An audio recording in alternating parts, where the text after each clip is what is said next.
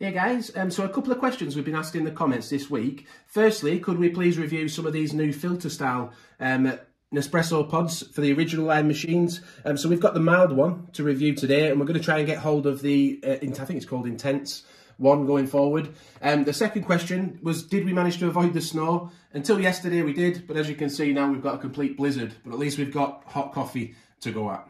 So these new filter style pods from Nespresso then, they feature a different type of capsule where they have a foil lid on where you have to tear off, as we can see there on the first bit of the diagram.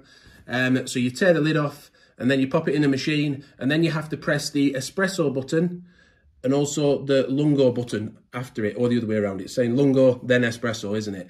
And that should give you a 150ml filter style coffee instead of the usual 110 with a lungo or 40 with an espresso. So yeah, it says a revised capsule design unlocks an aromatic filter style brew, light bodied with a delicate veil of crema.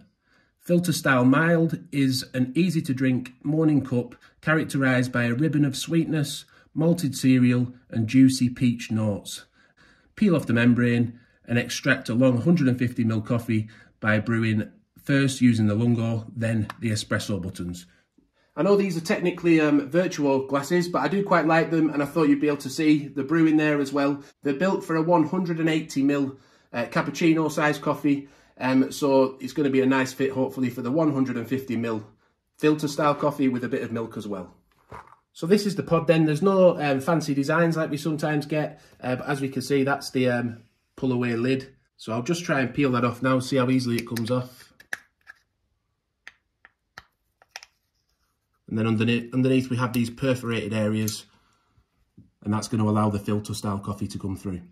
Okay, so we've actually had to change tack and go for the Nespresso recipe glass instead, because I'll show you on screen now, we poured it into that cappuccino glass. It's supposed to be 180ml capacity, I'm sure, and it actually filled it right up to the top. It was going to overflow, so I had to stop the capsule from pouring. But we'll give it another go now with this recipe glass, and do let us know, is this how you would expect a filter coffee to look, to come out? We'll go with the lungo button.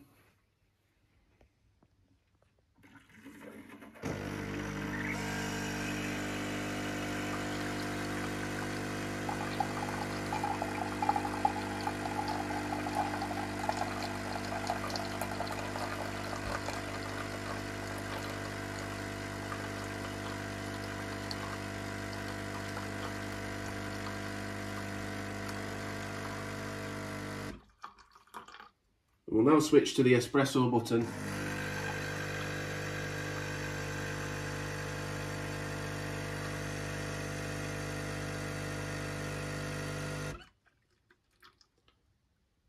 So it is described as a mild filter style coffee. So my wife and I have both had a sip of this, and it's quite different to get used to when you're used to lungo coffees being the taller ones from the Nespresso machine. It is a little bit difficult to get used to. It's bordering on weak, but it's not. You do get those flavours, that acidity coming through as well. So if you like a very mild coffee, you're probably going to like this. I don't know if it's going to take much milk in it though, but I'll give it a try with some milk in. But yeah, it is a bit of acidity there, very delicate, very light, but it is sort of balanced as well. It's like a weaker version of like a Buenos Aires pod, the Lungo pod from Nespresso. And the more I'm drinking it, I have to agree, I get why they're saying it's juicy. It does have that juicy taste to it, probably because it's not very full-bodied. So let's add a little bit of milk and just try that. Like I say, I'm only going to add a touch because I don't think it's going to take very much.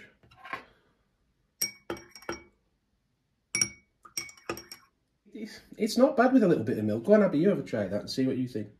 Yeah, I think it's quite a pleasant. I think if you like mild, delicate coffee, then I think you might enjoy this one. It might be a bit too mild for me. So I hope you've enjoyed our review of the Barista Creations Filter Style Mild.